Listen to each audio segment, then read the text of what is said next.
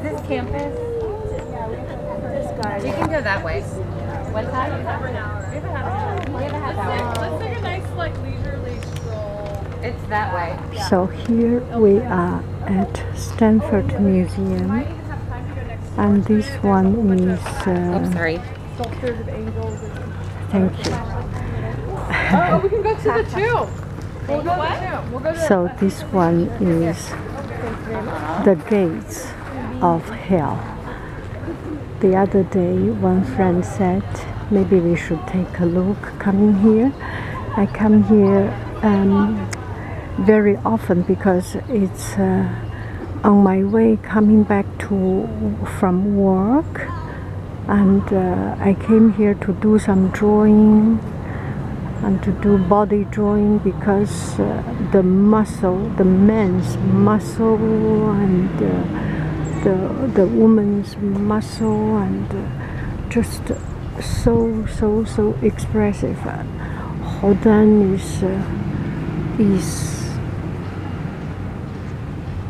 is just the greatest sculptor, and it's very different from the Italian style. If you have been to Uffizi, Firenze, if you have been to Uffizi, you went to different see different sculpture, you see the difference in it. And in Rodin's sculpture is full of passion, full of joy, full of anger, and you just feel that he is the man that living his life to the fullest. He experienced his life with full emotion, and just delve into the very deep of human nature, human character, the desire, the anger, the fight. It's just so expressive. If you want to do some drawing, some figure drawing, come here and see the sculpture of Rodin. It exaggerates. It's not actually exaggerate. It looks like exaggerating, but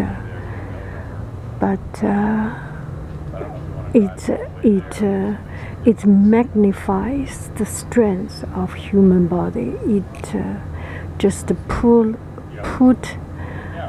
everything on full display. Such a wonderful piece of work. So this one is the gates of hell. I remember I have seen it in Paris, and I have loved these awesome doors since the winter, the gates of hell. Winter day in 1949, when I first stood below them outside the Rodin Museum in Philadelphia and was terrified at the prospect of writing my dissertation on the gates of hell. In one way or another, I have lived with them for 35 years, and yet when it comes to lecturing or writing about its great portal, there are still exhilarating things to discover, accompanied by inevitable dismay over the inadequacy of one's own language and culture to share revelations. I have seen the doors in museums and foundries, in plaster and wax, in negative molds and raw bronze sections, and they never fail to impress. Look at them in the rain or when a winter sun is low. They take on different quality, light them at night from below, the way Rodin must have done in his studio 1,000 times. and you realize you don't know them as a work of art. No other single work of sculpture known to me can so attach itself to a person for life, making constant claim on intelligence, intuition, and feeling, and yet remain so fresh, changing as one changes, rewarding age and experience. You don't outgrow the gates, you grow into them. So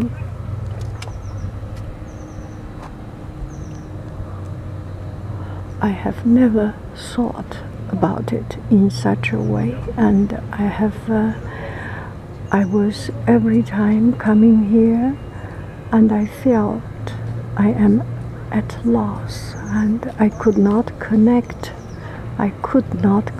myself so much into it. But if you put away the fear and just standing here, so oftentimes we see art, we feel it is different, or we feel the distance between ourselves and the artwork. How about you get away and push away that fear, and just imagine that this gate is for you. It's right in front of you for you to walk in and walk through. Because art is, when you see the artist, most artists, they are just passionate and very humble human being, and they struggle and they fight, they struggle, they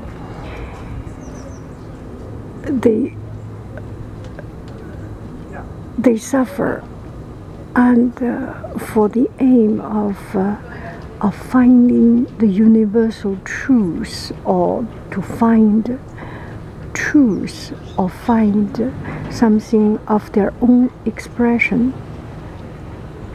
Don't be afraid of art. It is here for you. The gate of hell. We all go through it from our birth. I do not know the story about this particular piece of work, but I was just let my imagination, let my thoughts run from coming to this earth, babies still attached to mama, and start to climb up and climb until they become adult, and they make their own kids, their own new generation, and they start to sink, to bounce until they go to the top of it. And there was the bouncer, right?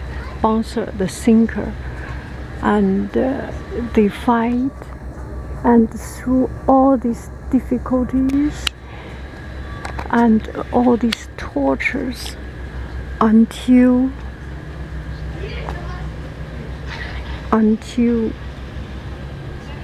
there is love. There are so much emotions in this painting. The love of man and woman, and the sacrifice, and the struggle. So many things I do not understand. I do not understand the language, but you definitely, what you can see is the struggle. I remember I have seen in Rodin Museum all these little sculptures, and the study for each of these individual pieces, and different action, different fight, different struggle.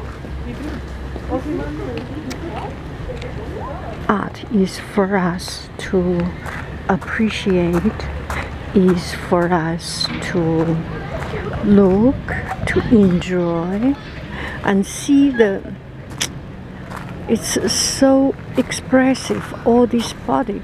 Just imagine the model who made these gestures, these pose. The three brothers.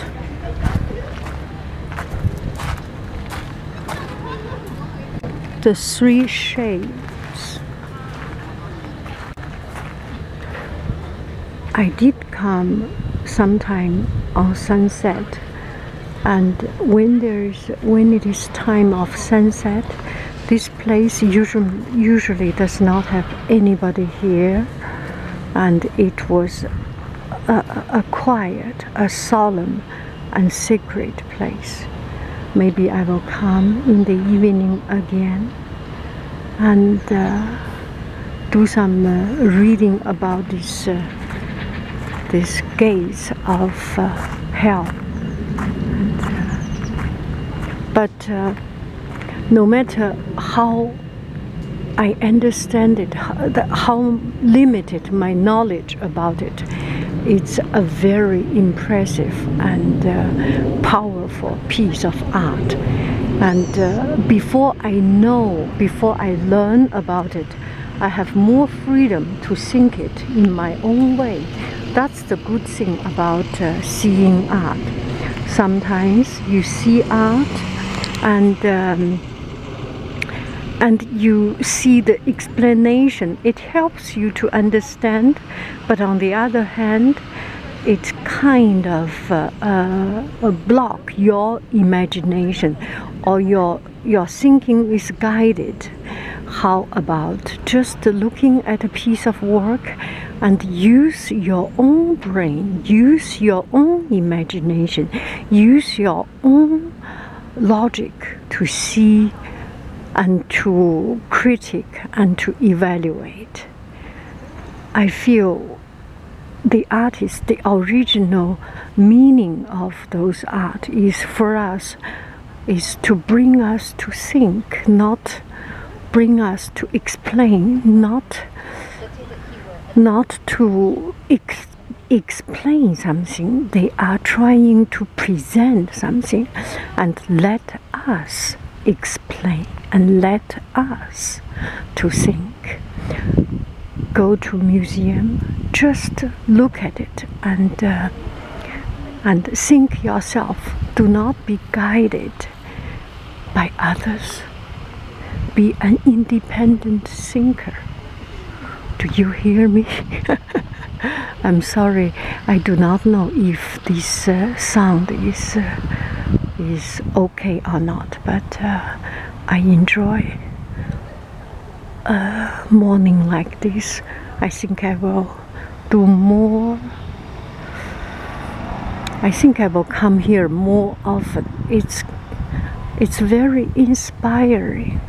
No matter making video or not, at least looking at beautiful things, looking at nature, and looking at human effort in trying to make the world into the place, to make the place into something that please us, that make us think, is a very, very, very, it's a very, very nice place, a powerful place for